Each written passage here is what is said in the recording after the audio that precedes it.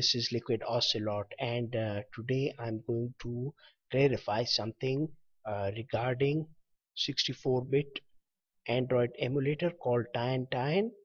But first of all, I'm going to say that I would like to call out a YouTuber called Kilobit, and if you search for 64-bit emulator Android, you can find the first video is this. And I'm not blaming him, because if you open the video, yes, and if you see he's running and downloading the whole video, I cannot show you because I'll get copyright strike.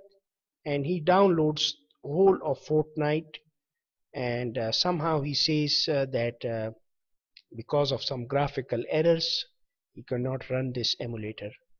He cannot run Fortnite on this emulator. And in fact, in the comment section, I've asked him many times. A lot of other people have asked him, and he has recently claimed that he has given up.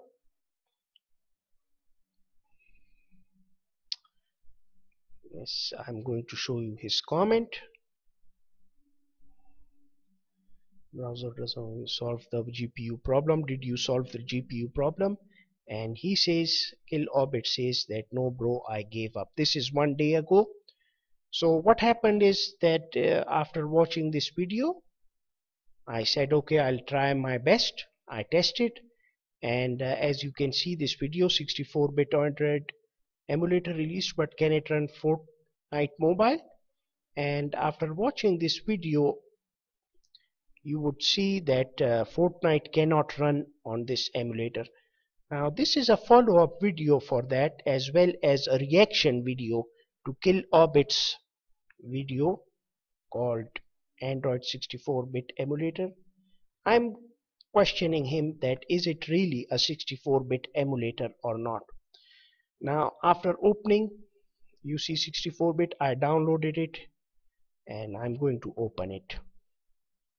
I'm going to open this emulator. Now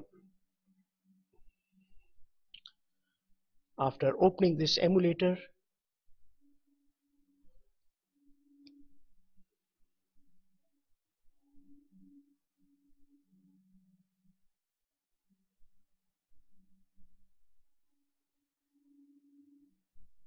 it's called Tyan emulator 64-bit.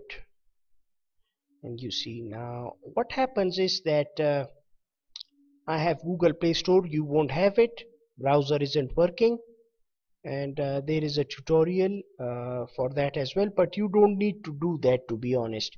You don't need to waste any more time on this emulator, and I'll show you exactly why.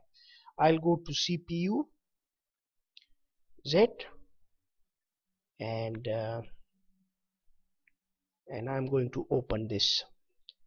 I'm going to download it from the Google Play Store and open it. And as you can see, it says 3.9 gigahertz, 8 cores of processors. You can see 4 gigahertz from all the 7 cores almost. But over here you can see architecture x86. x86 means 32-bit. This means that this is not a 64-bit emulator like he is saying. But one thing is for sure, that the GPU renderer is 540, and this is exactly what is required to run Fortnite, but its architecture is not 64-bit. Now once we go to this Fortnite installer, which I have downloaded from Epic Games website, and this is, everybody's having this problem. I have seen not a single person like downloaded the whole game, go to the download page after opening the installer. And the question is now, even if you download this installer, you cannot install it. So I'll just rectify it. If you want to do your own testing, all you have to do is go to root explorer, and here I write Fortnite. Okay, and it's going to search for it. Wait, yeah, yes, I'm going to find it, don't worry. GApps, Fortnite installer, yes, this is the Fortnite installer. So you have to install this APK from this site. From here you have to install it, and you have to paste Fortnite installer inside this directory, tmnq user data tine underscore 1.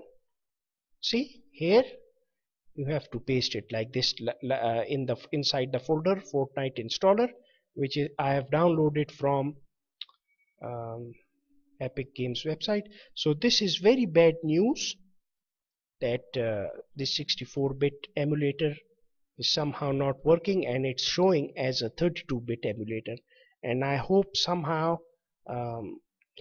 Kilobit sees this video and he gives a proper answer as to why he claimed that this is a 64-bit emulator. He made me make up my own video about this as well, so I need to ask him.